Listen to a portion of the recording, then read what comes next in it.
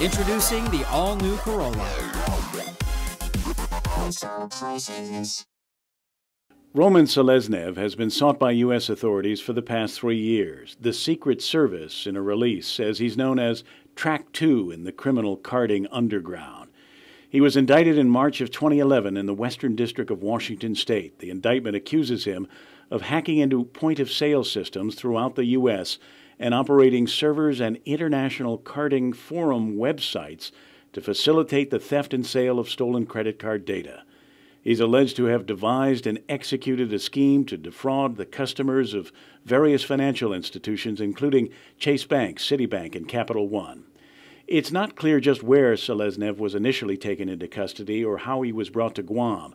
During his initial appearance in Guam District Court yesterday, the federal public defender John Gorman was appointed to represent him. A petition for writ of removal is set for July 22nd. He will be brought to Washington State for trial. The charges against Seleznev include 5 counts of bank fraud, 8 counts of internationally causing damage to a protected computer, 8 counts of obtaining information from a protected computer, 1 count of possession of 15 or more unauthorized access devices, and aggravated identity theft. The case remains under investigation by the U.S. Secret Service's Electronic Crimes Task Force in Seattle.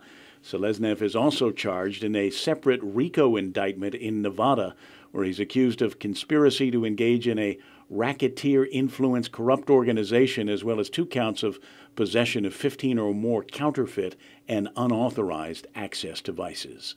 Kevin Kerrigan, PNC News.